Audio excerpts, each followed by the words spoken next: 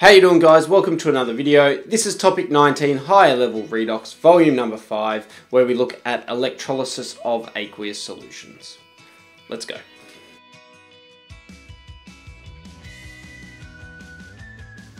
Alright, volume 5, electrolysis of aqueous solutions. We look at competition at electrodes and we need to be able to predict products of electrolysis. The IB understandings and applications basically focus around those 2 points, and we'll discuss how water can be oxidized and reduced at the anode and cathode. So, it's possible to predict the electrode reactions in an electrolytic cell when we know what species are around. And sometimes there's several different species that are present, and we need to decide on which one has the greatest tendency to occur. Even the electrodes themselves may react in an electrolytic cell. Now, when an aqueous solution is electrolyzed, we have water present, and water can be oxidized to oxygen at the anode and reduced to hydrogen at the cathode. So we need to take into water at both reactant points.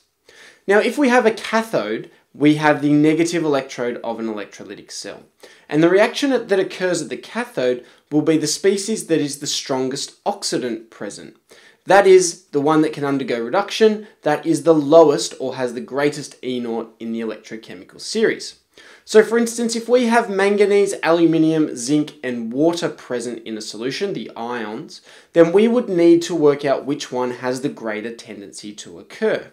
Aluminium ions, manganese ions, water, or zinc ions.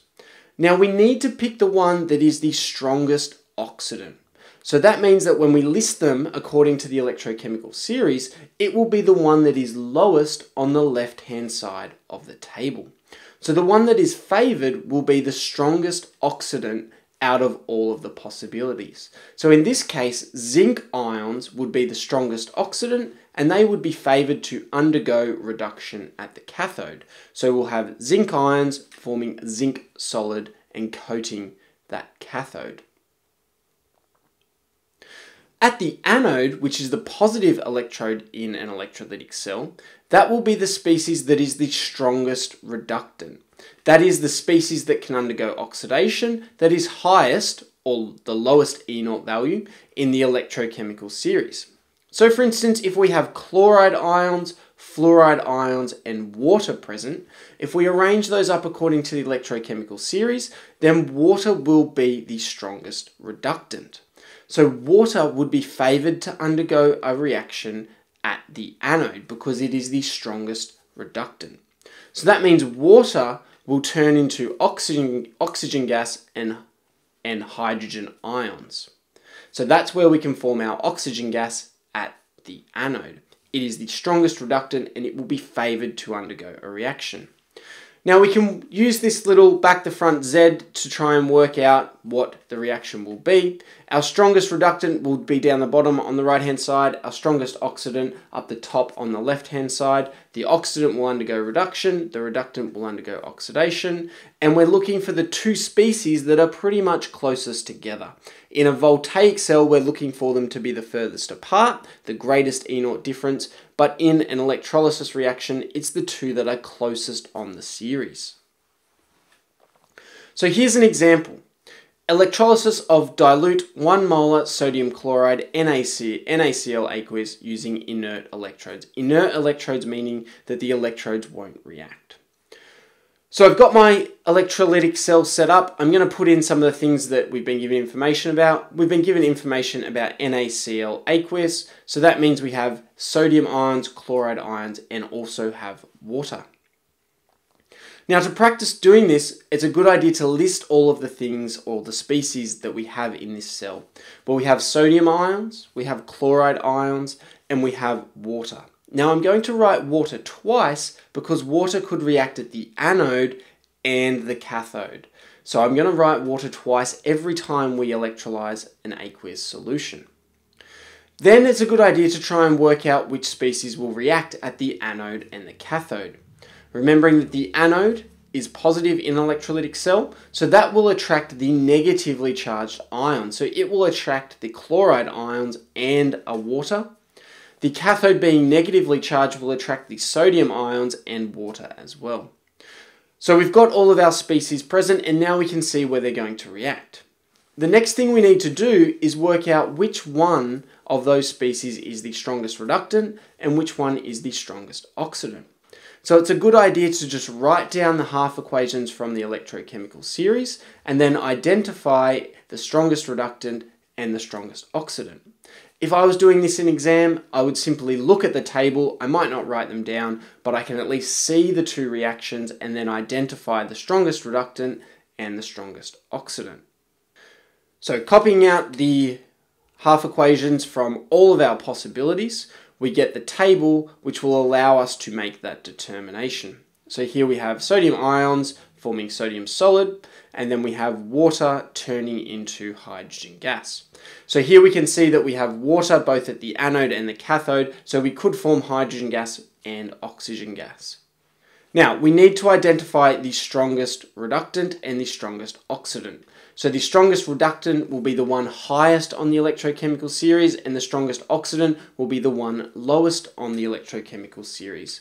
So the strongest reductant is water, and the strongest oxidant is water.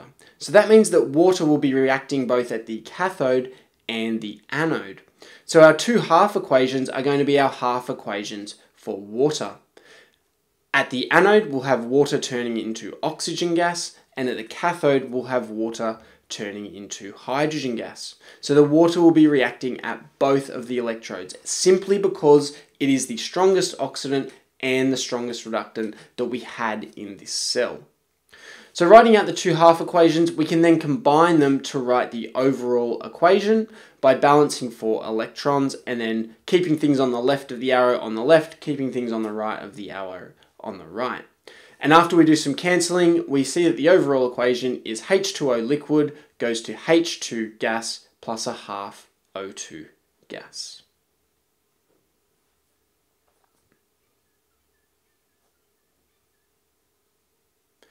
Okay, another example. Electrolysis of a dilute 1 molar copper sulfate solution using copper electrodes. Again, we need to go through and identify all of the species present, and we need to include the electrodes in this case because they could react as well. So we have copper sulfate, aqueous, and we'll have water in our solution as well, H2O liquid. So what are all the species that could react in this cell? Well, we have copper 2+ ions, we have sulfate ions, we have our electrodes in this case, and our water. So I'll write my water twice because I can have the anode and the cathode, and I've also got copper electrodes, so I'll write those twice as well. I can go through and then identify that there'll be one water and one copper at both the anode and the cathode. Remember that the negative electrode is the cathode and the positive electrode is the anode. The sulfate ions are very unreactive and they actually won't do anything in this electrolytic cell, so I'll simply just cross that out. So what are the things that could react at the anode, the positive electrode? Well, we have water and we have our copper solid electrode. At the cathode, we have water, copper 2+ ions, and then the copper electrode. Now the copper electrode, well, reduction occurs at the cathode and copper solid can't be reduced anymore. So it simply cannot react at the cathode. So I can cross that one out straight away. Now I need to go through and try and identify the strongest reductant and the strongest oxidant in the series.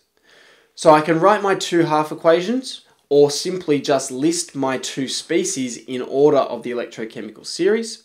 So we see that copper solid is above water on the electrochemical series, and at the cathode we have our copper 2+ and our water. Now our copper 2+ is lower than water on the series, so that means that it is the strongest oxidant. Copper solid will be the strongest reductant. So that means that our reaction will actually take place between our electrode at the anode and our copper ions at the cathode. So copper solid is the strongest reductant, copper ions are the strongest oxidant, so the reaction is actually going to be copper just plating on to the copper electrode. So at the anode we would have copper solid turning into copper 2+ ions, and at the cathode will have copper 2+, turning into copper solid. Now, our overall equation would actually just balance each other out, but essentially what we're doing here is we're taking copper from the anode and plating pure copper onto the cathode. So if you have an impure sample of copper, you can actually undergo some electrolysis to remove all of the impurities and then coat it onto a nice copper electrode. What we would see is that copper electrode would start to be eaten away, and then pure copper would be plating onto the cathode. And this is an application that they do quite often to just remove any impurities from a sample and then to extract the metal from the sample. Again, if this was a data analysis, the anode would lose some mass and the cathode would gain some mass, and if there were any impurities, they would fall to the bottom of the beaker.